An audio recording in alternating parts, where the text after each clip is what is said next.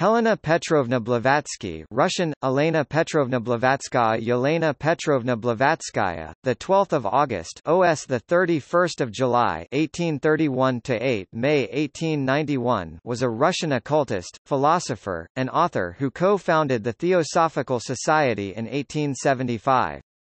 She gained an international following as the leading theoretician of Theosophy, the esoteric religion that the society promoted.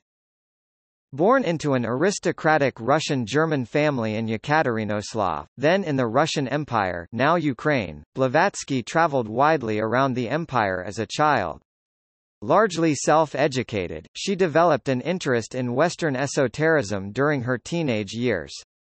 According to her later claims, in 1849 she embarked on a series of world travels, visiting Europe, the Americas, and India. She also claimed that during this period she encountered a group of spiritual adepts, the Masters of the Ancient Wisdom, who sent her to Shagatsi, Tibet, where they trained her to develop a deeper understanding of the synthesis of religion, philosophy and science. Both contemporary critics and later biographers have argued that some or all of these foreign visits were fictitious, and that she spent this period in Europe. By the early 1870s, Blavatsky was involved in the spiritualist movement. Although defending the genuine existence of spiritualist phenomena, she argued against the mainstream spiritualist idea that the entities contacted were the spirits of the dead. Relocating to the United States in 1873, she befriended Henry Steele Olcott and rose to public attention as a spirit medium, attention that included public accusations of fraudulence. In New York City, Blavatsky co-founded the Theosophical Society with Olcott and William Quan Judge in 1875. In 1877 she published iIsis Unveiled, a book outlining her theosophical worldview.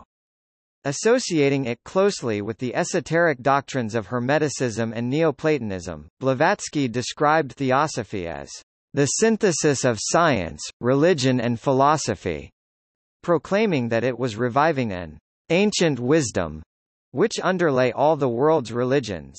In 1880 she and Olcott moved to India, where the society was allied to the Arya Samaj, a Hindu reform movement. That same year, while in Ceylon she and Olcott became the first people from the United States to formally convert to Buddhism. Although opposed by the British administration, Theosophy spread rapidly in India but experienced internal problems after Blavatsky was accused of producing fraudulent paranormal phenomena. Amid ailing health, in 1885 she returned to Europe, there establishing the Blavatsky Lodge in London. Here she published The Secret Doctrine, a commentary on what she claimed were ancient Tibetan manuscripts, as well as two further books, The Key to Theosophy and The Voice of the Silence. She died of influenza. Blavatsky was a controversial figure during her lifetime, championed by supporters as an enlightened guru and derided as a fraudulent charlatan and plagiarist by critics. Her theosophical doctrines influenced the spread of Hindu and Buddhist ideas in the West as well as the development of Western esoteric currents like Ariosophy, Anthroposophy, and the New Age movement.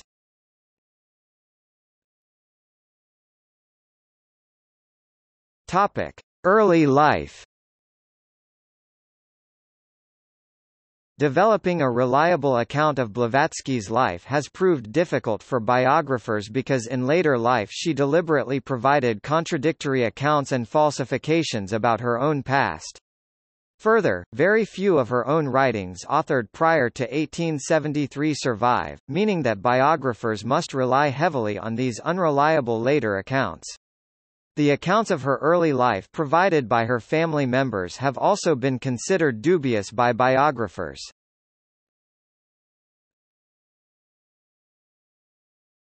Topic: Childhood, 1831 to 1849.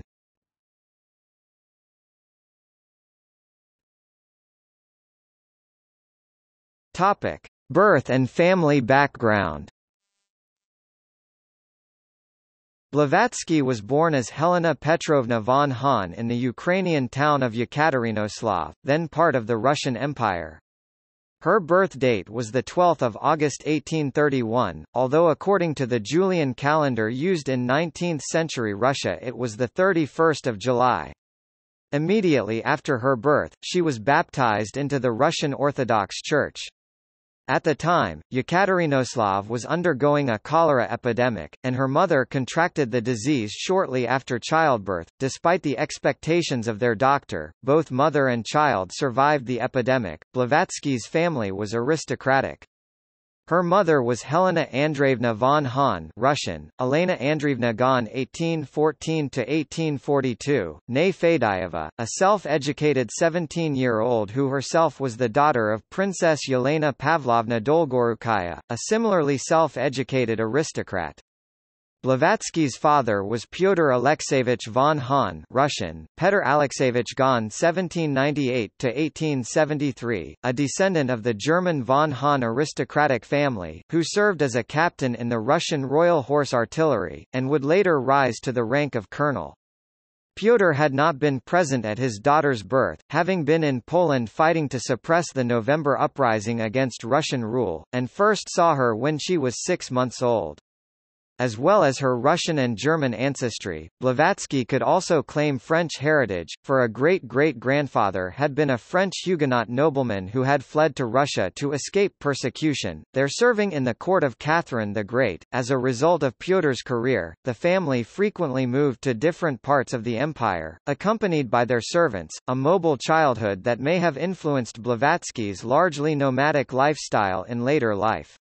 A year after Pyotr's arrival in Yekaterinoslav, the family relocated to the nearby army town of Romankovo.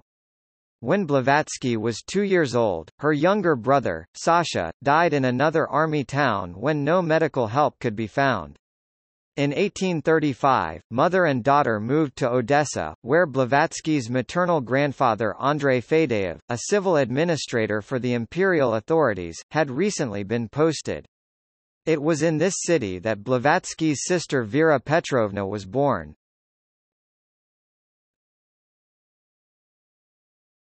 Topic: St. Petersburg, Poltava, and Saratov.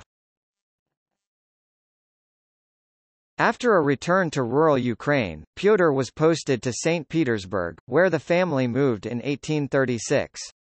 Blavatsky's mother liked the city, there establishing her own literary career, penning novels under the pseudonym of Zenaida Rva, and translating the works of the English novelist Edward Bulwer-Lytton for Russian publication. When Pyotr returned to Ukraine circa 1837, she remained in the city. After Fadeyev was assigned to become a trustee for the Kalmyk people of Central Asia, Blavatsky and her mother accompanied him to Astrakhan, where they befriended a Kalmyk leader, Tumen. The Kalmyks were practitioners of Tibetan Buddhism, and it was here that Blavatsky gained her first experience with the religion. In 1838, Blavatsky's mother moved with her daughters to be with her husband at Poltava, where she taught Blavatsky how to play the piano and organized for her to take dance lessons. As a result of her poor health, Blavatsky's mother returned to Odessa, where Blavatsky learned English from a British governess. They next moved to Saratov, where a brother, Leonid, was born in June 1840. The family proceeded to Poland and then back to Odessa, where Blavatsky's mother died of tuberculosis in June 1842, aged 28. The 3 surviving children were sent to live with their maternal grandparents in Saratov, where their grandfather Andrei had been appointed governor of Saratov Governorate. The historian Richard Davenport Hines described the young Blavatsky as a petted, wayward, invalid child, who was a beguiling storyteller. Accounts provided by relatives reveal that she socialized largely with lower-class children and that she enjoyed playing pranks and reading. She was educated in French, art, and music, all subjects designed to enable her to find a husband. With her grandparents she holidayed in Tumen's Kalmyk summer camp, where she learned horse riding and some Tibetan. She later claimed that in Saratov she discovered the personal library of her maternal great-grandfather, Prince Pavel Vasilyevich Dolgorukov d. 1838. It contained a variety of books on esoteric subjects, encouraging her burgeoning interest in it. Dolgorukov had been initiated into Freemasonry in the late 1770s and had belonged to the rite of strict observance. There were rumors that he had met both Alessandro Cagliostro and the Count of Saint-Germain. She also later stated that at this time of life she began to experience visions in which she encountered a mysterious Indian man, and that in later life she would meet this man in the flesh. Many biographers have considered this to be the first appearance of the masters in her life story. According to some of her later accounts, in 1844–45 Blavatsky was taken by her father to England, where she visited London and Bath. According to this story, in London she received piano lessons from the Bohemian composer Ignaz Michelis, and performed with Clara Schumann. However, some Blavatsky biographers believe that this visit to Britain never took place, particularly as no mention of it is made in her sister's memoirs. After a year spent living with her aunt, Yekaterina Andreevna Witt, she moved to Tiflis, Georgia, where grandfather Andrei had been appointed director of state lands in Transcaucasia. Blavatsky claimed that here she established a friendship with Alexander Vladimirovich Golitsyn, a Russian Freemason and member of the Golitsyn family who encouraged her interest in esoteric matters. She would also claim that at this period she had further paranormal experiences, astral traveling and again encountering her mysterious Indian in visions. Topic: World travels 1849 to 1869. Aged 17, she agreed to marry Nikifor Vladimirovich Blavatsky, a man in his 40s who worked as vice-governor of Yerevan province. Her reasons for doing so were unclear, although she later claimed that she was attracted by his belief in magic. Although she tried to back out shortly before the wedding ceremony, the marriage took place on 7 July 1849. Moving with him to the Sardar Palace, she made repeated unsuccessful attempts to escape and return to her family in Tiflis, to which he eventually relented. The family sent her, accompanied by a servant and maid, to Odessa to meet her father, who planned to return to St. Petersburg with her. The escorts accompanied her to Poti and then Kerch, intending to continue with her to Odessa. Blavatsky claimed that, fleeing her escorts and bribing the captain of the ship that had taken her to Kerch, she reached Constantinople. This marked the start of 9 years spent traveling the world, possibly financed by her father. She did not keep a diary at the time, and was not accompanied by relatives who could verify her activities. Thus, historian of esotericism Nicholas Goodrick Clark noted that public knowledge of these travels rests upon her own largely uncorroborated accounts, which are marred by being occasionally conflicting in their chronology. For religious studies scholar Bruce F. Campbell, there was no reliable account for the next 25 years of her life. According to biographer Peter Washington, at this point, myth and reality begin to merge seamlessly in Blavatsky's biography. She later claimed that in Constantinople she developed a friendship with a Hungarian opera singer named Agardi Metrovic, whom she first encountered when saving him from being murdered. It was also in Constantinople that she met the Countess Sofia Kiselova, who she would accompany on a tour of Egypt, Greece, and Eastern Europe. In Cairo, she met the American art student Albert Rossin, who later wrote extensively about the Middle East, and together they allegedly visited a Coptic magician, Paulos Metamon. In 1851, she proceeded to Paris, where she encountered the mesmerist Victor Mihal, who impressed her. From there, she visited England, and would claim that it was here that she met the mysterious Indian who had appeared in her childhood visions, a Hindu whom she referred to as the Master Maurya. While she provided various conflicting accounts of how they met, locating it in both London and Ramsgate according to separate stories, she maintained that he claimed that he had a special mission for her, and that she must travel to Tibet. She made her way to Asia via the Americas, heading to Canada in autumn 1851. Inspired by the novels of James Fenimore Cooper, she sought out the Native American communities of Quebec in the hope of meeting their magico-religious specialists, but was instead robbed, later attributing these natives' behavior to the corrupting influence of Christian missionaries. She then headed south, visiting New Orleans, Texas, Mexico, and the Andes, before transport via ship from the West Indies to Ceylon and then Bombay. She spent 2 years in India, allegedly following the instructions found in letters that Maurya had sent to her. She attempted to enter Tibet, but was prevented from doing so by the British administration. She later claimed that she then headed back to Europe by ship, surviving a shipwreck near to the Cape of Good Hope before arriving in England in 1854, where she faced hostility as a Russian citizen due to the ongoing Crimean War between Britain and Russia. It was here, she claimed, that she worked as a concert musician for the Royal Philharmonic Society, sailing to the U.S. She visited New York City, where she met up with Rawson, before touring Chicago, Salt Lake City, and San Francisco, and then sailing back to India via Japan. There, she spent time in Kashmir, Ladakh, and Burma, before making a second attempt to enter Tibet. She claimed that this time she was successful, entering Tibet in 1856 through Kashmir, accompanied by a Tartar shaman who was attempting to reach Siberia and who thought that as a Russian citizen, Blavatsky would be able to aid him in doing so.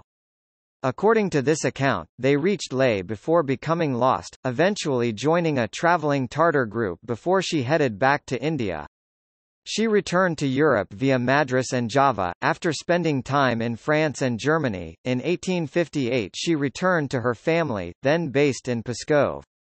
She later claimed that there she began to exhibit further paranormal abilities, with rapping and creaking accompanying her around the house and furniture moving of its own volition. In 1860 she and her sister visited their maternal grandmother in Tiflis. It was there that she met up with Metrovich, and where she reconciled with Nikifor in 1862. Together they adopted a child named Yuri, who would die aged 5 in 1867, when he was buried under Metrovich's surname. In 1864, while riding in Mingrelia, Blavatsky fell from her horse and was in a coma for several months with a spinal fracture. Recovering in Tiflis, she claimed that upon awaking she gained full control of her paranormal abilities. She then proceeded to Italy, Transylvania, and Serbia, possibly studying the Kabbalah with a rabbi at this point.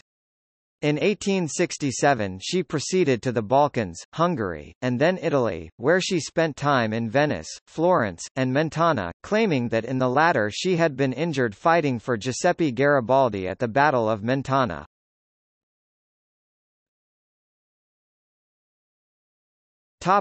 Tibet.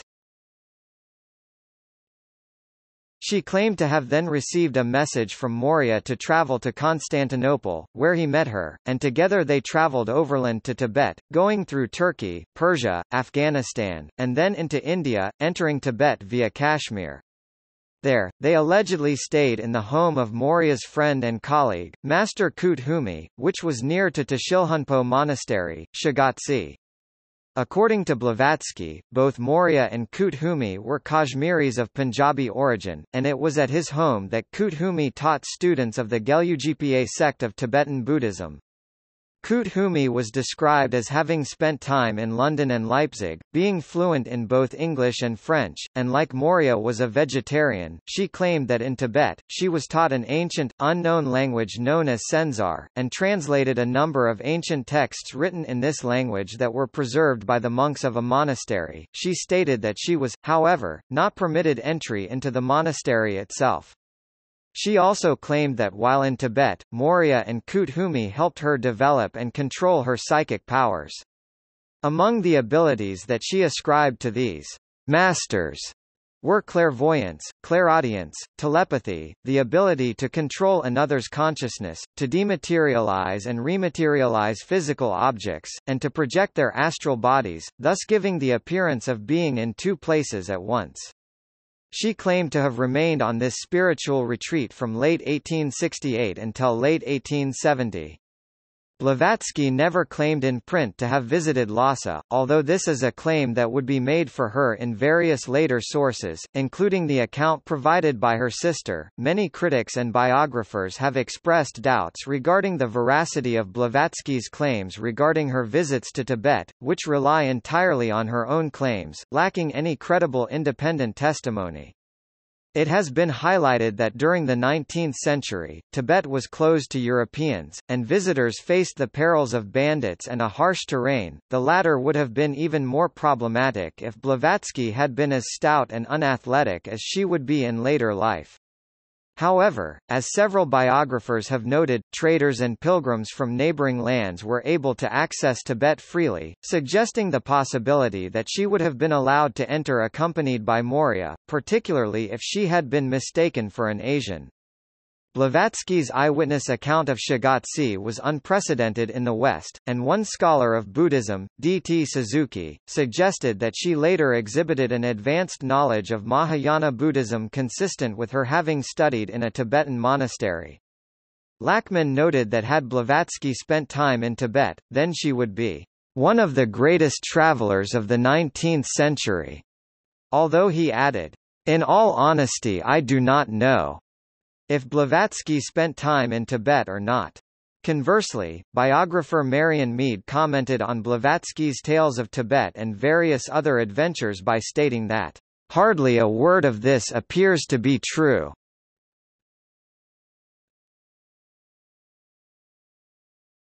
Topic: Later life.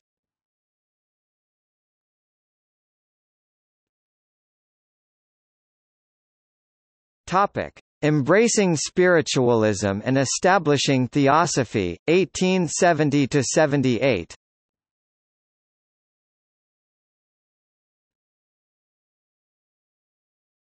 Topic: Arriving in New York City. Blavatsky alleged that she departed Tibet with the mission of proving to the world that the phenomena identified by spiritualists was objectively real, thus defending it against accusations of fraud made by scientific materialists.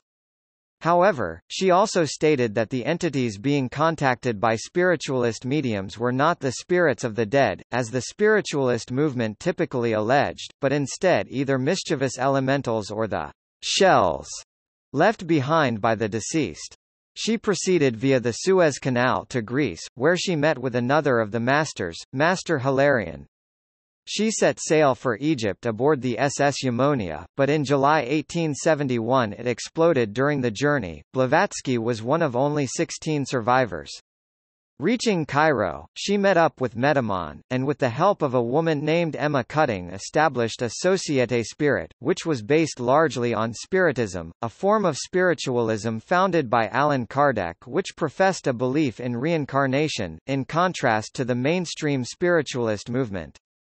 However, Blavatsky believed that Cutting and many of the mediums employed by the society were fraudulent, and she closed it down after 2 weeks. In Cairo, she also met with the Egyptologist Gaston Maspero, and another of the masters, Serapis Bey. It was also here that she met up with Metrovich, although he soon died of typhoid, with Blavatsky claiming to have overseen the funeral. Leaving Egypt, she proceeded to Syria, Palestine, and Lebanon, there encountering members of the Druze religion. It was during these travels that she met with the writer and traveler Lydia Pashkova, who provided independent verification of Blavatsky's travels during this period. In July 1872 she returned to her family in Odessa, before departing in April 1873. She spent time in Bucharest and Paris, before, according to her later claims, Maurya instructed her to go to the United States. Blavatsky arrived in New York City on 8 July 1873. There, she moved into a women's housing cooperative on Madison Street in Manhattan's Lower East Side, earning a wage through piecework sewing and designing advertising cards.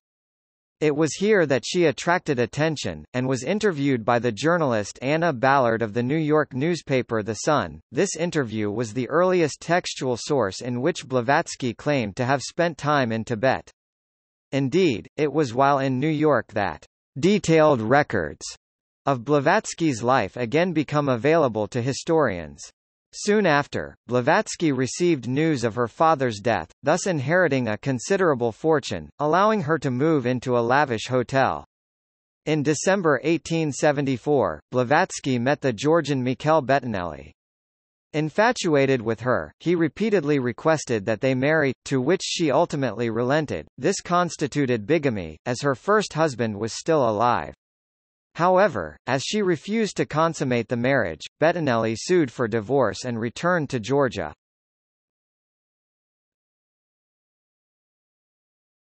Topic: Meeting Henry Steele Olcott and the foundation of the Theosophical Society.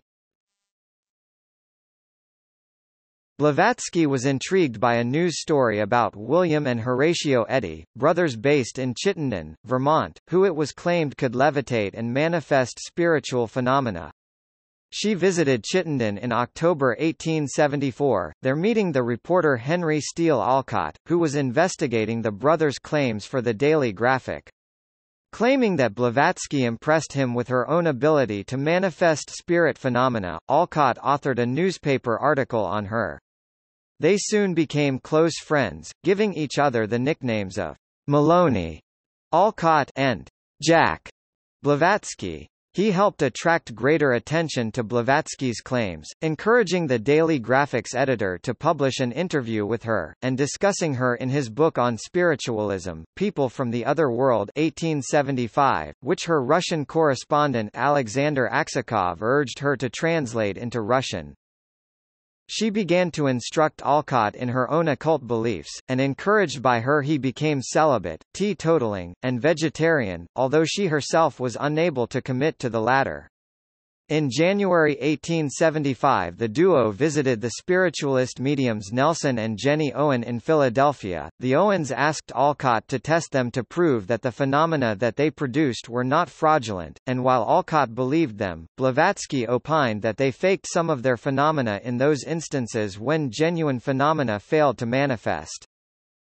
Drumming up interest for their ideas, Blavatsky and Olcott published a circular letter in Eldridge Jerry Brown's Boston-based spiritualist publication, The Spiritual Scientist.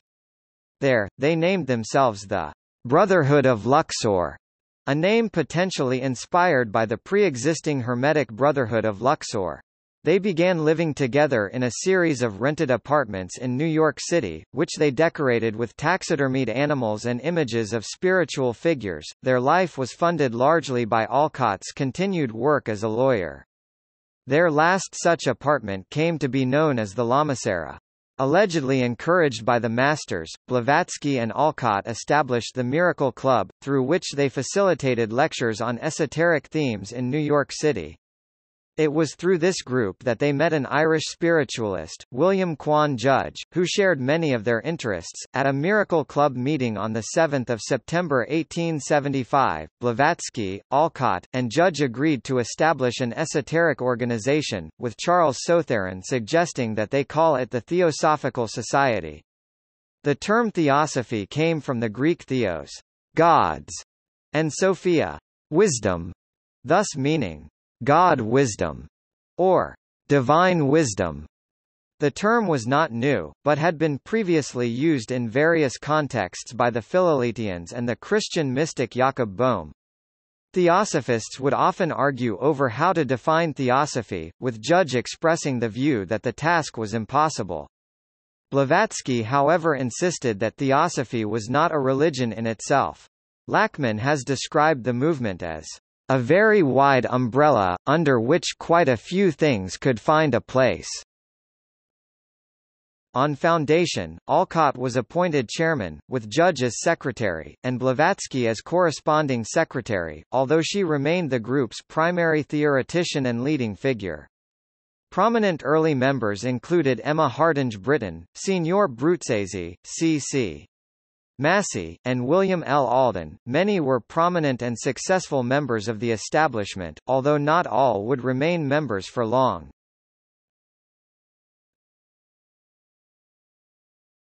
Topic: iIsis Unveiled. In 1875, Blavatsky began work on a book outlining her theosophical worldview, much of which would be written while staying in the Ithaca home of Hiram Corson, a professor of English literature at Cornell University. Although she had hoped to call it The Veil of Isis, it would be published as Isis Unveiled. While writing it, Blavatsky claimed to be aware of a second consciousness within her body, referring to it as the lodger who is in me, and stating that it was this second consciousness that inspired much of the writing. In Isis Unveiled, Blavatsky quoted extensively from other esoteric and religious texts, although her contemporary and colleague Olcott always maintained that she had quoted from books that she did not have access to.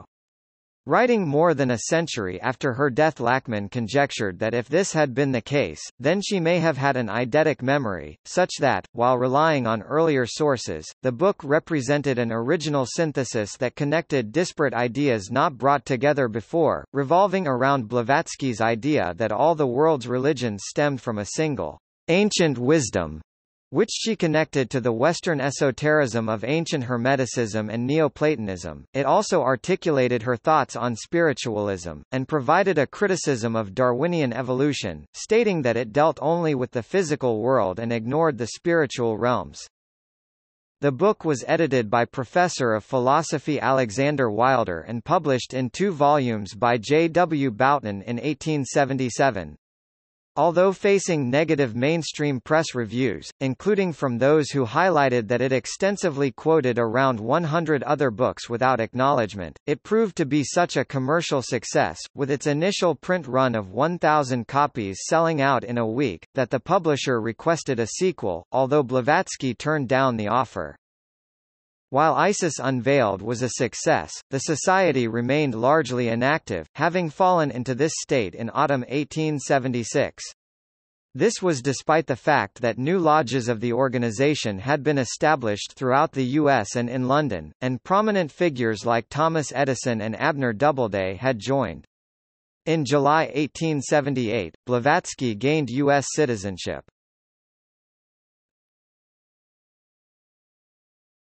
Topic: India, 1879 to 1885. The Theosophical Society established links with an Indian Hindu reform movement, the Arya Samaj, which had been founded by the Swami Dayananda Saraswati. Blavatsky and Olcott believed that the two organizations shared a common spiritual worldview. Unhappy with life in the U.S., Blavatsky decided to move to India, with Olcott agreeing to join her, securing work as a U.S. trade representative to the country. In December, the duo auctioned off many of their possessions, although Edison gifted them a phonograph to take with them to India. They left New York City aboard the Canada, which took them to London. After meeting with well-wishers in the capital, they travelled to Liverpool, there setting sail aboard the Speak Hall, arriving in Bombay in February 1879.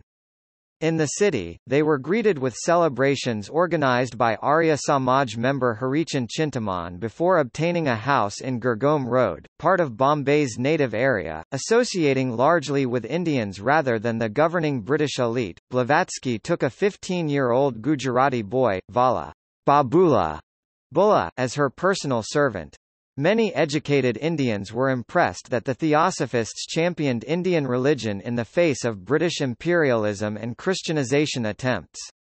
Her activity in the city was monitored by British intelligence services, who were concerned that she may have been working for Russia. In April, Blavatsky took Olcott, Babula, and their friend Mulji Thackersey to the Karla Caves, announcing that they contained secret passages that led to an underground place where the masters assembled. Then claiming that the masters were telepathically commanding her to head to Rajputana in the Punjab, she and Olcott headed north. At the Yamuna River, they met the sannyasin Babu Surdas, who had sat in the lotus position for 52 years, and in Agra saw the Taj Mahal. In Saharanpur they met with Dayananda and his Arya Samajists, before returning to Bombay. In July 1879, Blavatsky and Olcott began work on a monthly magazine, The Theosophist, with the first issue coming out in October. The magazine soon obtained a large readership, with the management being taken over by Damodar K. Mavalankar, a theosophist who introduced the idea of referring to the masters as Mahatmas. In December, Blavatsky and Olcott travelled to Allahabad, there visiting Alfred Percy Sinnett, the editor of the Pioneer and Keen Spiritualist. A. O. Hume was also a guest at the Sinnett's home, and Blavatsky was encouraged to manifest paranormal phenomena in their presence. From there, they travelled to Benares, where they stayed at the palace of the Maharaja of Vizianagram. Blavatsky and Olcott were then invited to Ceylon by Buddhist monks. There they officially converted to Buddhism, apparently the first from the United States to do so, taking the 5 precepts in a ceremony at Ramayana Nikayana in May 1880. Touring the island, they were met by crowds intrigued by these unusual Westerners who embraced Buddhism rather than proselytizing Christianity. Their message proved a boost to Sinhalese nationalist self-esteem, and they were invited to see the Buddha's tooth in candy. Upon learning that old comrade Emma Kulam and her husband had fallen into poverty in Ceylon, Blavatsky invited them to move into her home in Bombay. However, the Kulams annoyed Rosa Bates and Edward Winbridge, 2 American theosophists who were also living with Blavatsky. When Blavatsky took the side of the Kulams, Bates and Winbridge returned to the U.S. Blavatsky was then invited to Simla to spend more time with Sinnett, and there performed a range of materializations that astounded the other guests. In one instance, she allegedly made a cup and saucer materialize under the soil during a picnic. Sinnett was eager to contact the masters himself, convincing Blavatsky to facilitate this communication, resulting in the production of over 1,400 pages allegedly authored by Koot Humi and Maurya, which came to be known as the Mahatma Letters.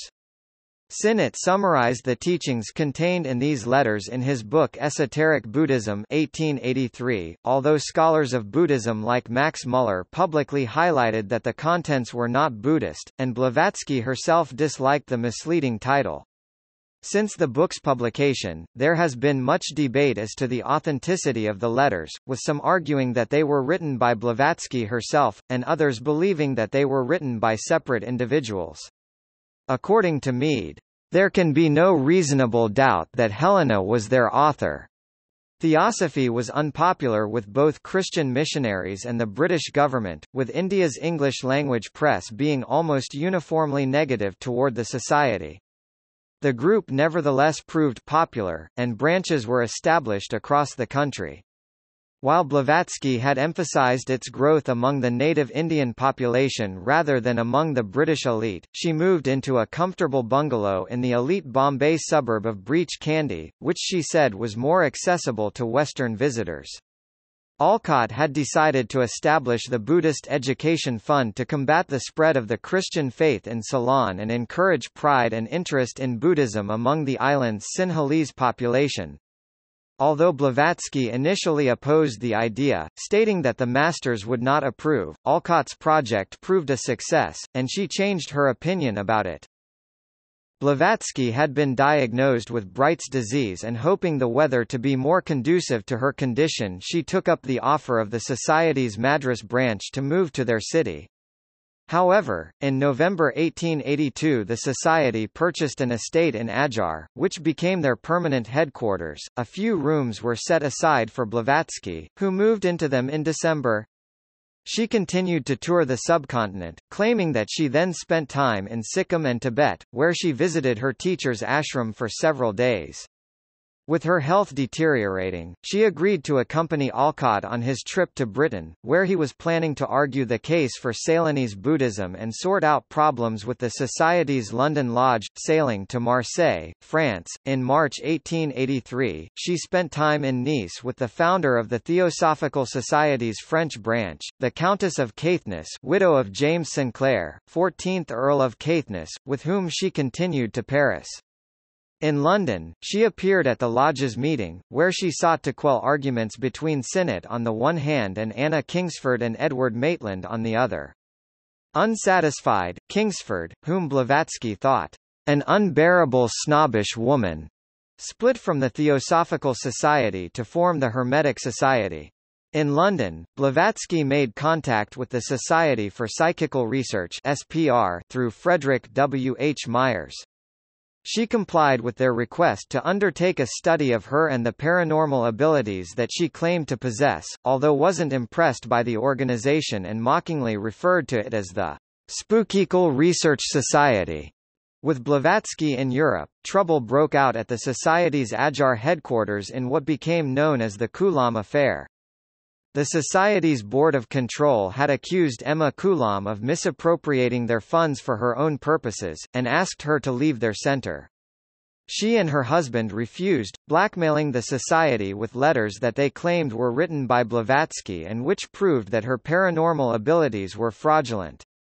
The Society refused to pay them and expelled them from their premises, at which the couple turned to the Madras-based Christian College magazine, who published an exposé of Blavatsky's alleged fraudulence using the Coulomb's claims as a basis.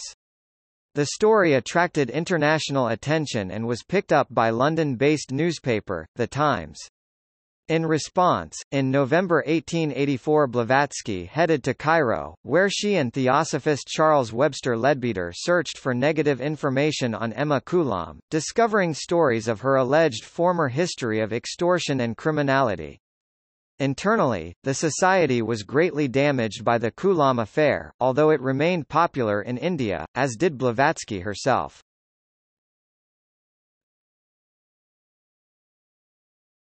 Topic: Final years in Europe, 1885 to 1891. Worsening health led Blavatsky contemplate a return to the milder climate of Europe, and resigning her position as corresponding secretary of the Society, she left India in March 1885. By 1885, the Theosophical Society had experienced rapid growth, with 121 lodges having been chartered across the world, 106 of which were located in India, Burma, and Ceylon. Initially, each lodge was chartered directly from the Adyar headquarters, with members making democratic decisions by vote. However, over the coming years the lodges were organized into national units with their own ruling councils, resulting in tensions between the different levels of administration. Settling in Naples, Italy, in April 1885, she began living off of a small society pension and continued working on her next book, The Secret Doctrine. She then moved to Würzburg in the Kingdom of Bavaria, where she was visited by a Swedish theosophist, the Countess Constance Wachtmeister, who became her constant companion throughout the rest of her life. In December 1885, the SPR published their report on Blavatsky and her alleged phenomena, authored by Richard Hodgson. In his report, Hodgson accused Blavatsky of being a spy for the Russian government, further accusing her of faking paranormal phenomena, largely on the basis of the Coulomb's claims. The report caused much tension within the Society, with a number of Blavatsky's followers, among them Babaji and Suba Row, denouncing her and resigning from the organization on the basis of it. Blavatsky wanted to sue her accusers, although Olcott advised against it, believing that the surrounding publicity would damage the Society. In private letters, Blavatsky expressed relief that the criticism was focused on her and that the identity of the masters had not been publicly exposed.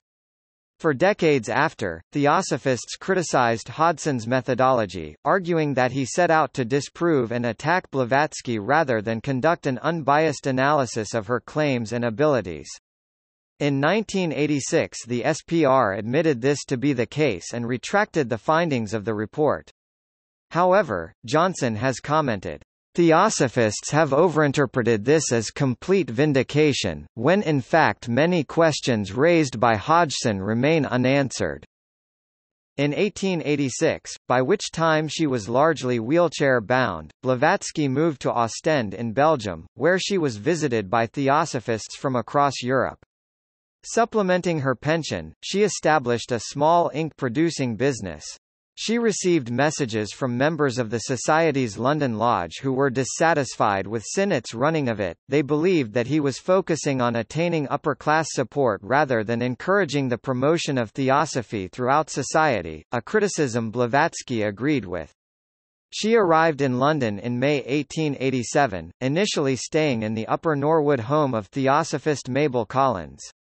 In September, she moved into the Holland Park home of fellow Theosophists, Bertram Cately and his nephew Archibald Cately. In London, she established the Blavatsky Lodge as a rival to that run by Sinnott, draining much of its membership. Lodge meetings were held at the Kyles House on Thursday nights, with Blavatsky also greeting many visitors there, among them the occultist and poet W. B. Yeats. In November 1889 she was visited by the Indian lawyer Mohandas Gandhi, who was studying the Bhagavad Gita with the Catles. He became an associate member of Blavatsky's lodge in March 1891, and would emphasize the close connection between Theosophy and Hinduism throughout his life. In 1888, Blavatsky established the esoteric section of the Theosophical Society, a group under her complete control for which admittance was restricted to those who had passed certain tests. She identified it as a place for true theosophists, who would focus on the system's philosophy rather than experiment with producing paranormal phenomena. In London, Blavatsky founded a magazine, controversially titling it Lucifer. In this theosophical publication, she sought to completely ignore claims regarding paranormal phenomena, and focus instead on a discussion of philosophical ideas. Blavatsky also finished writing The Secret Doctrine, which was then edited by the Catles. As a commercial publisher willing to publish the approximately 1,500-page work could not be found, Blavatsky established the Theosophical Publishing Company, who brought out the work in 2 volumes, the first published in October 1888 and the second in January 1889. Blavatsky claimed that the book constituted her commentary on the Book of Xian, a religious text written in Senzar which she had been taught while studying in Tibet. Buddhologist David Regal claimed that he identified books of Kyote, including Blavatsky's Book of Xian as a first volume, as the Tantra section of the Tibetan Buddhist canon. However, most scholars of Buddhism to have examined the Secret Doctrine have concluded that there was no such text as the Book of Xian, and that instead it was the fictional creation of Blavatsky's. In the book, Blavatsky outlined her own cosmogonical ideas about how the universe, the planets, and the human species came to exist.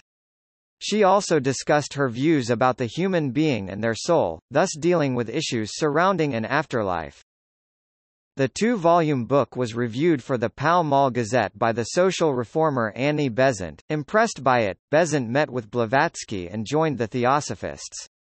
In August 1890, Blavatsky moved into Besant's large house at 19th Avenue Road in Street, Johns Wood. She appointed Besant to be the new head of the Blavatsky Lodge, and in July 1890 inaugurated the new European headquarters of the Theosophical Society in Besant's house. There, she authored a book containing questions and corresponding answers, The Key to Theosophy. This was followed by The Voice of the Silence, a short devotional text which she claimed was based on a Senzar text known as the Book of the Golden Precepts. As with the Secret Doctrine, most scholars of Buddhism have doubted that this latter text was an authentic Tibetan Buddhist document. She continued to face accusations of fraud. U.S. newspaper The Sun published a July 1890 article based on information provided by an ex-member of the Society, Elliot Coues. Blavatsky sued the newspaper for libel, and they publicly retracted their accusations in September 1892. That winter, Britain had been afflicted by an influenza epidemic, with Blavatsky contracting the virus. It led to her death on the afternoon of 8 May 1891, in Besant's house. The date would come to be commemorated by Theosophists ever since as White Lotus Day. Her body was cremated at Woking Crematorium on the 11th of May.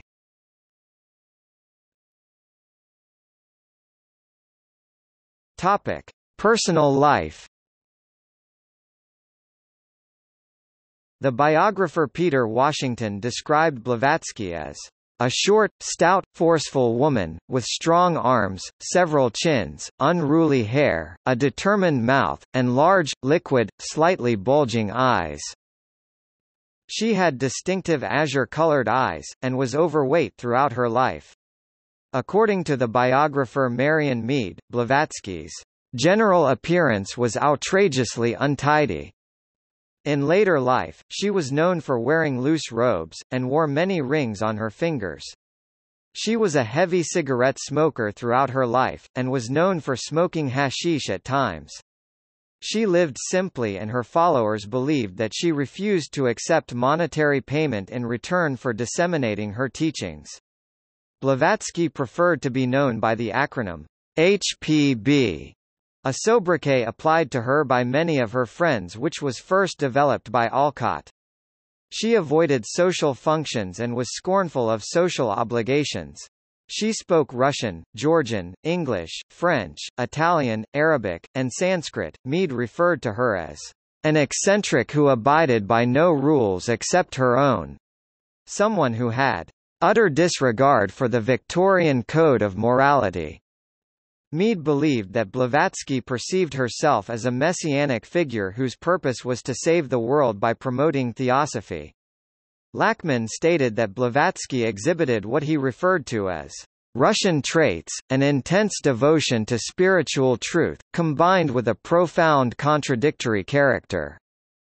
Washington expressed the view that she was a persuasive storyteller with the power to fascinate others, although noted that she was also self-absorbed and egotistical. For Mead, Blavatsky had a vivid imagination and a propensity for lying. Godwin noted that Blavatsky had a fearsome temper.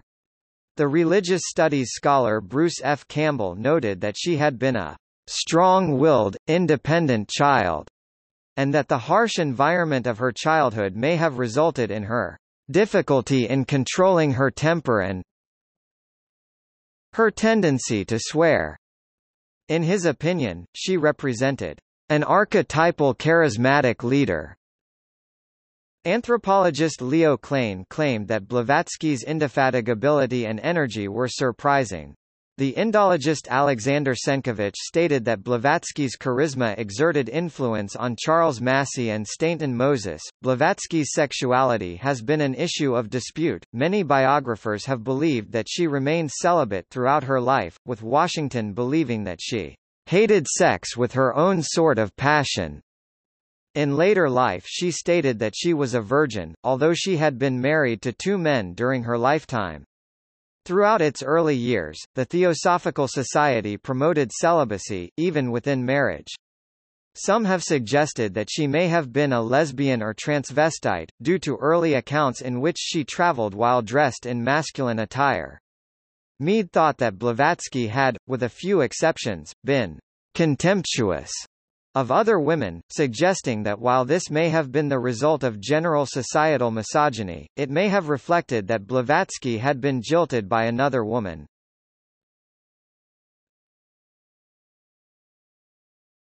Topic: Socio-political beliefs. Godwin suggested that Blavatsky's life work was not only spiritual but socially idealistic and fiercely political. He suggested that her emotional fuel was partly a hatred of oppression, either through the intellectual domination of Christianity or through British imperialism. Conversely, Mead thought Blavatsky to be basically a non-political person. The scholar of religion Olav Hammer noted that, on rare occasions, Blavatsky's writings are overtly racist, adding that her antisemitism derives from the unfortunate position of Judaism as the origin of Christianity, and refers to the intense dislike she felt for Christianity. She wrote that Judaism, built solely on phallic worship, has become one of the latest creeds in Asia, and theologically a religion of hate and malice toward everyone and everything outside themselves. She also stated that Jews were degenerate in spirituality, although she still viewed them as Aryans. She wrote that Africans, Aboriginal Australians, and South Sea Islanders are inferior to Europeans, stating, monads of the lowest specimens of humanity, the narrow-brained savage South Sea Islander, the African, the Australian had no karma to work out when first born as men, as their more favoured brethren in intelligence had. She referred to Aboriginal Australians as half-animal.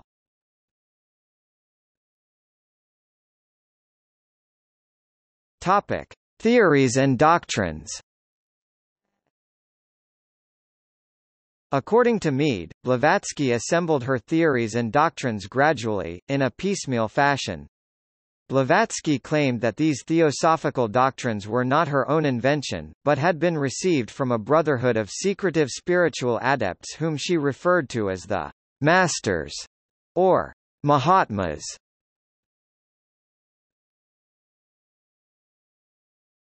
Topic: Theosophy, the Masters, and the Ancient Wisdom. Blavatsky was the leading theoretician of the Theosophical Society, responsible for establishing its doctrinal basis.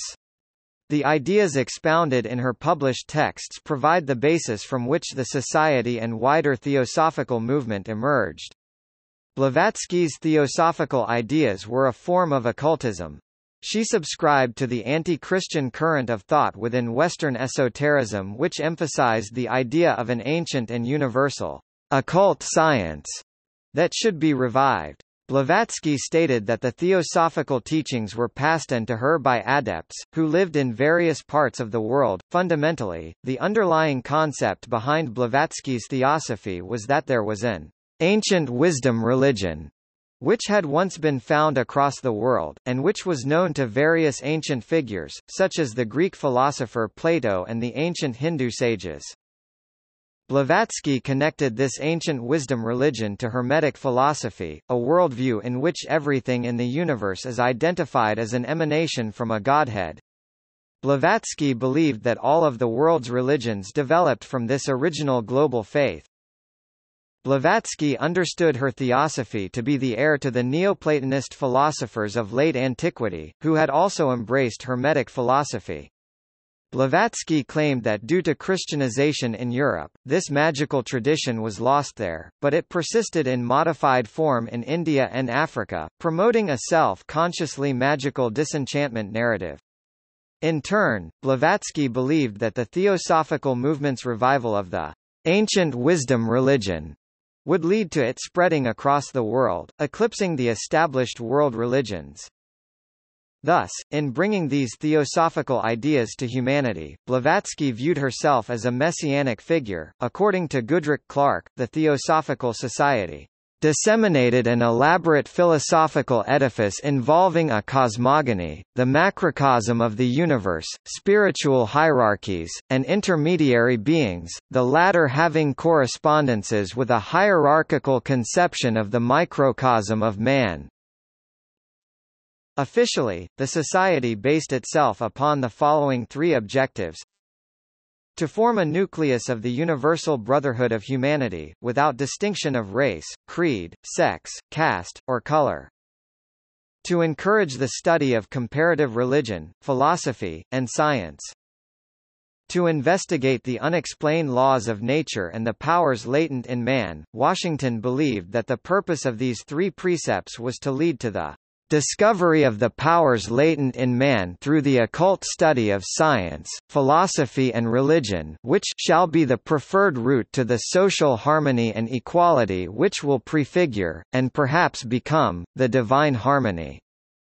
While living in New York City, Blavatsky had referred to herself as a Buddhist, although only officially embraced Buddhism while in Ceylon.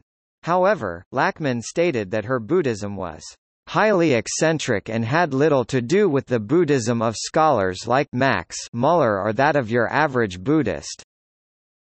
Blavatsky argued that the Buddha had sought to return to the teachings of the Vedas, and that Buddhism therefore represented a more accurate survival of ancient Brahmanism than modern Hinduism.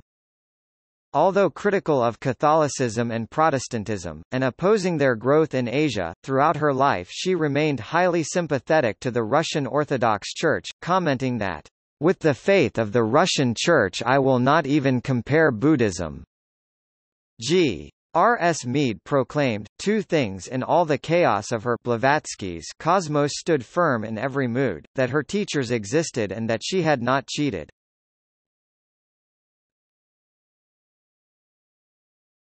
Topic: Theology, cosmogony, and the place of humanity. Blavatsky expounded what has been described as a monotheistic, immanentist, and mystical cosmology.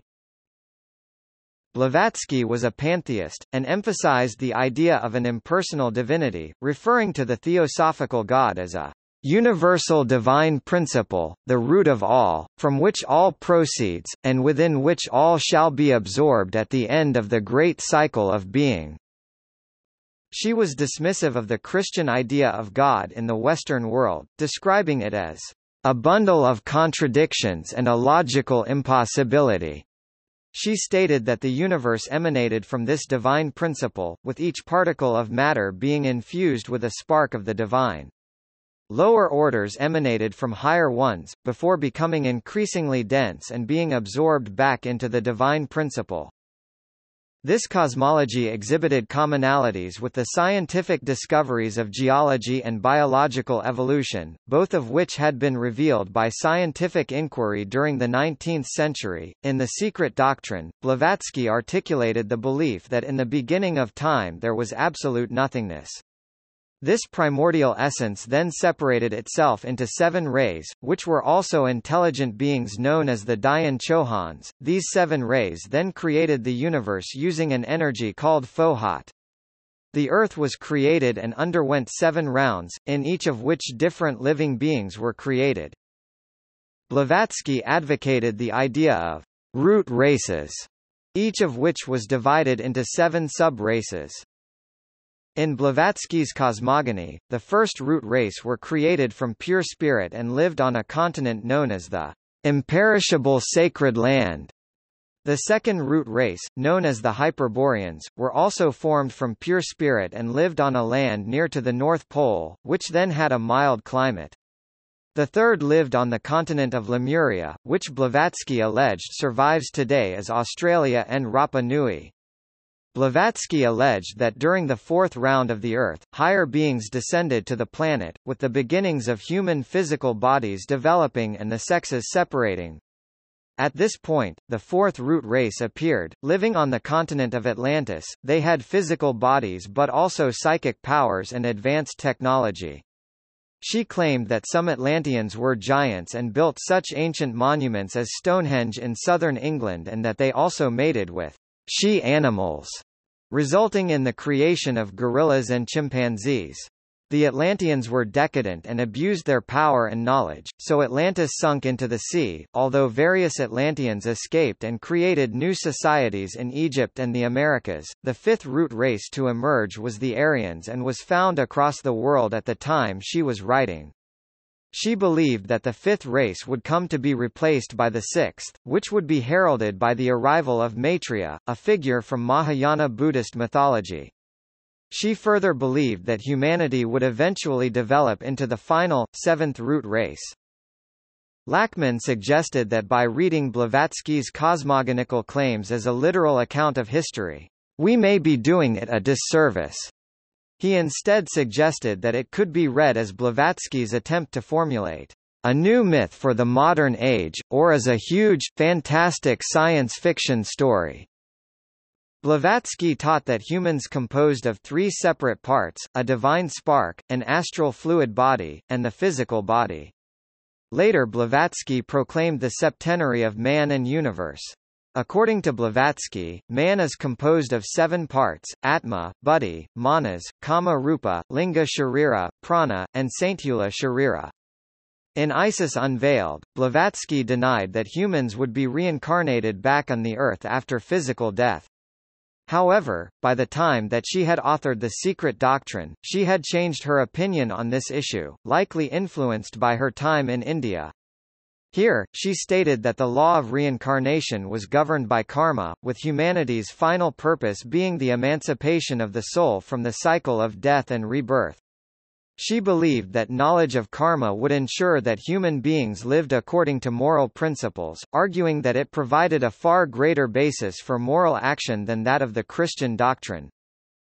Blavatsky wrote, in iIsis Unveiled, that spiritualism alone offers a possible last refuge of compromise between the revealed religions and materialistic philosophies, while she acknowledged that fanatic believers remained blind to its imperfections. She wrote that such a fact was no excuse to doubt its reality, and asserted that spiritualist fanaticism was itself a proof of the genuineness and possibility of their phenomena. Goodrich Clark noted that Blavatsky's cosmology contained all four of the prime characteristics of Western esotericism that had been identified by the scholar Antoine Fevre: a correspondences between all parts of the universe, the macrocosm and microcosm; b living nature as a complex, plural, hierarchical, and animate whole; c imagination and mediations in the form of intermediary spirits, symbols, and mandalas; and d the experience of transmutation of the soul through purification and ascent.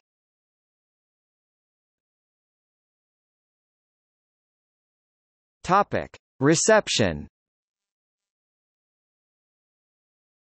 Blavatsky was a highly controversial figure, and attitudes toward her were typically polarized into extreme camps, one uncritically idolizing her as a holy guru and the other expressing complete disdain for her as a charlatan. Washington suggested that Blavatsky generated such controversy because she courted publicity without knowing how to manage it. Blavatsky's devotees often try to attribute the criticism that she sustained to the fact that she attacked the vested interests of both the Christian establishment and the material scientific skeptics, rather than it being a reaction to her frauds and impostures.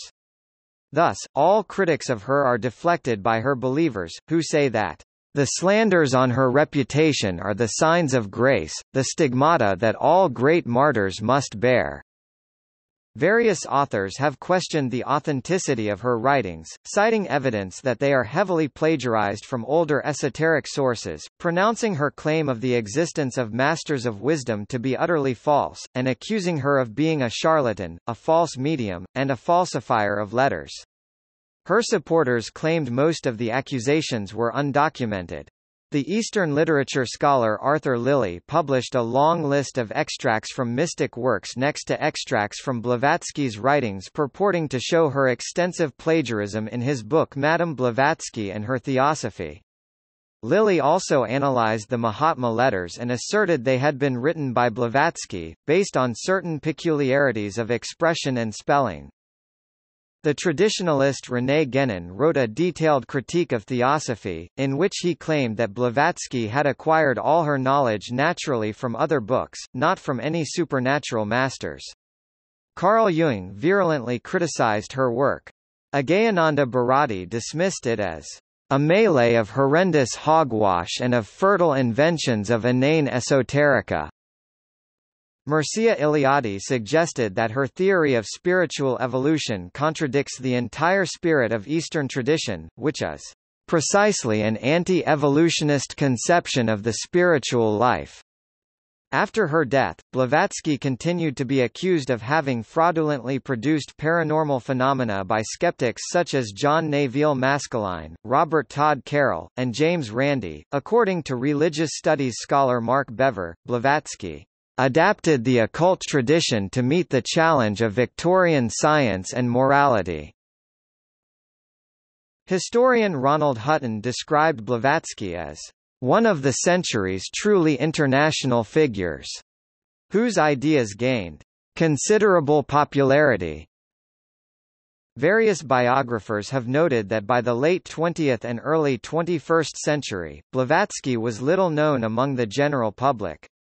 In 2006, scholar James A. Santucci nevertheless noted that she was as visible today as any modern trend-setting guru, and she will most likely remain the most memorable and innovative esotericist of the 19th century. Parapsychologist Nander Fodor stated, Whatever result psychoanalysts may arrive at in the study of her Blavatsky's complex character, it must be admitted that she was a remarkable woman and that she indeed possessed psychic powers which, however, fell far short of the miraculous feats she constantly aimed at. A number of authors, primarily scholars, have suggested that Blavatsky sometimes spoke and/or wrote out of altered states of consciousness. G. R. S. Mead wrote about Blavatsky, "I know no one who detested, more than she did, any attempt to hero worship herself. She positively physically shuddered at any expression of reverence to herself. As a spiritual teacher, I have heard her cry out in genuine alarm at an attempt to kneel to her made by an enthusiastic admirer." Leo Klein wrote about Blavatsky. "Indefatigability and energy of this woman were surprising. She had a revolutionary's merits. Another person who said Blavatsky was a remarkable woman was a former associate and publisher of the Theosophical magazine Lucifer 1887–1889, Mabel Collins. After leaving the movement she said, 'She taught me one great lesson. I learned from her how foolish, how gullible, how easily flattered human beings are, taken en masse. Her contempt for her kind was on the same gigantic scale as everything else about her, except her marvelously delicate taper fingers. In all else, she was a big woman. She had a greater power over the weak and credulous, a greater capacity for making black appear white, a larger waist, a more voracious appetite, a more confirmed passion for tobacco, a more ceaseless and insatiable hatred for those whom she thought to be her enemies, a greater disrespect for less convenances, a worse temper, a greater command of bad language, and a greater contempt for the intelligence of her fellow beings than I had ever supposed possible to be contained in one person. These, I suppose, must be reckoned as her vices, though whether a creature so indifferent to all ordinary standards of right and wrong can be held to have virtues or vices, I know not." Blavatsky presented her book The Voice of the Silence, The Seven Gates, Two Paths to Leo Tolstoy. In his works, Tolstoy used the dicta from the Theosophical journal Theosophischer Wegweiser. In his diary, he wrote on 12 February 1903, "I am reading a beautiful theosophical journal and find many common with my understanding."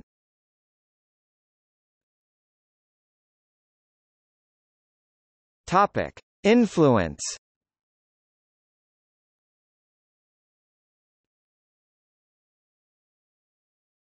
Topic: Theosophical movement. According to Kalnitsky, the theosophical movement of the 19th century was created and defined in the main through the astuteness and conceptual ideas provided by H. P. Blavatsky. He stated that, "Without her charismatic leadership and uncompromising promotion of the theosophical agenda, it appears unlikely that the movement could have attained its unique form." By the time of her death in 1891 she was the acknowledged head of a community numbering nearly 100,000, with journalistic organs in London, Paris, New York and Madras. Her writings have been translated and published in a wide range of European and Asian languages. Blavatsky's Theosophy redirected the interest in spiritualism toward a more coherent doctrine that included cosmology with theory of evolution in an understanding of humanity's spiritual development. Further, it took the traditional sources of Western esotericism and globalized them by restating many of their ideas in terminology adopted from Asian religions. Blavatsky's Theosophy was able to appeal to women by de-emphasizing the importance of gender and allowing them to take on spiritual leadership equal to that of men, thus allowing them a greater role than that permitted in traditional Christianity. Since its inception, and through doctrinal assimilation or divergence, Theosophy has also given rise to or influenced the development of other mystical, philosophical, and religious movements. During the 1920s the Theosophical Society Adyar had around 7,000 members in the U.S. There also was a substantial following in Asia. According to a theosophical source, the Indian section in 2008 was said to have around 13,000 members while in the U.S. the 2008 membership was reported at around 3,900.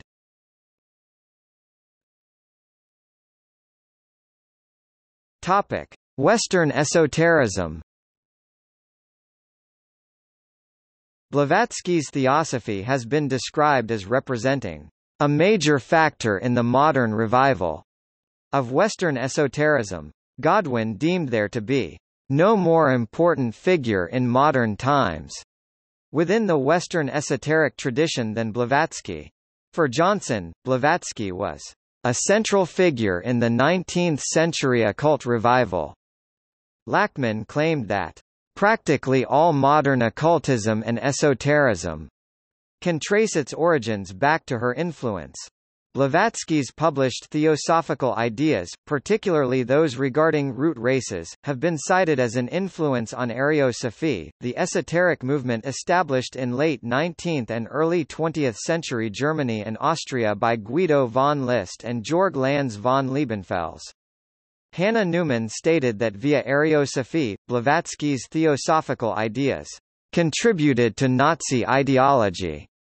Nevertheless, Lachmann has asserted that Blavatsky should not be held accountable to any of the anti-Semitic and racist ideas that the Ariosophists promoted, commenting that were she alive to witness the development of Ariosophy, she probably would have denounced its ideas regarding race. Blavatsky's theosophical ideas regarding root races have also been cited as an influence on anthroposophy, the esoteric movement developed by Rudolf Steiner in early 20th-century Germany, with Steiner's Anthroposophical Society being termed a historical offshoot of the Theosophical Society. Blavatsky's Theosophy has been cited as an influence on the New Age movement, an esoteric current that emerged in Western nations during the 1970s. No single organization or movement has contributed so many components to the New Age movement as the Theosophical Society. It has been the major force in the dissemination of occult literature in the West in the 20th century. Other organizations loosely based on theosophical texts and doctrines include the Agni Yoga, and a group of religions based on theosophy called the Ascended Master Teachings, the IAM activity, the Bridge to Freedom, Universal Medicine and the Summit Lighthouse, which evolved into the Church Universal and Triumphant.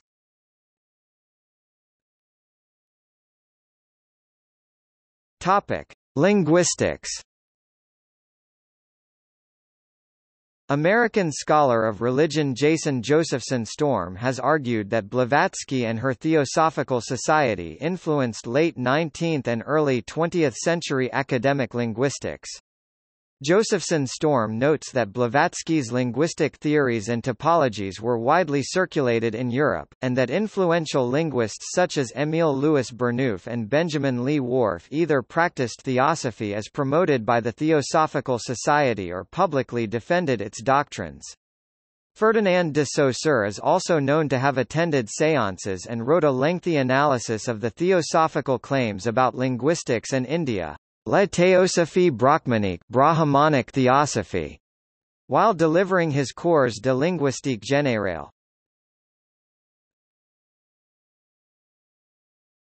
Topic: South Asian religion and politics. Hutton suggested that Blavatsky had a greater impact in Asia than in the Western world. Blavatsky has been cited as having inspired Hindus to respect their own religious roots. The Theosophical Society influenced the growth of Indian national consciousness, with prominent figures in the Indian independence movement, among them Mohandas Gandhi and Jawaharlal Nehru, being inspired by Theosophy to study their own national heritage. The Theosophical Society had a major influence on Buddhist modernism and Hindu reform movements, while Blavatsky and Olcott took part in Anagarika Dharmapala's revival of Theravada Buddhism in Ceylon. Mead stated that, more than any other single individual, Blavatsky was responsible for bringing a knowledge of Eastern religion and philosophy to the West. Blavatsky believed that Indian religion offered answers to problems then facing Westerners. In particular, she believed that Indian religion contained an evolutionary cosmology which complemented Darwinian evolutionary theory, and that the Indian doctrine of reincarnation met many of the moral qualms surrounding vicarious atonement and eternal damnation that preoccupied 19th-century Westerners.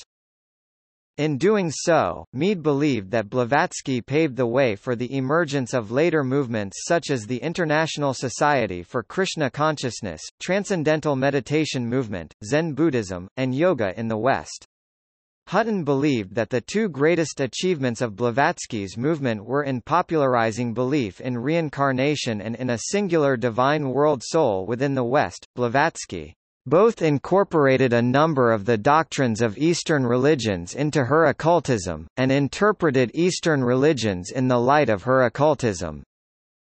In doing so, extending a view of the mystical East that had already been popularized through Romanticist poetry. Max Muller scathingly criticized Blavatsky's esoteric Buddhism. Whilst he was willing to give her credit for good motives, at least at the beginning of her career, in his view she ceased to be truthful both to herself and to others with her later hysterical writings and performances. There is a nothing esoteric or secretive in Buddhism, he wrote, in fact the very opposite. Whatever was esoteric was ipso facto not Buddha's teaching, whatever was Buddha's teaching was ipso facto not esoteric. Blavatsky, it seemed to Muller, was either deceived by others or carried away by her own imaginations.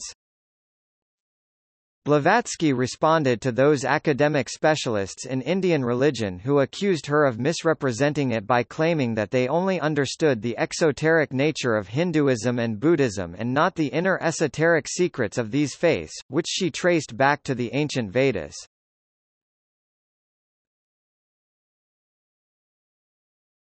Topic. See also Notes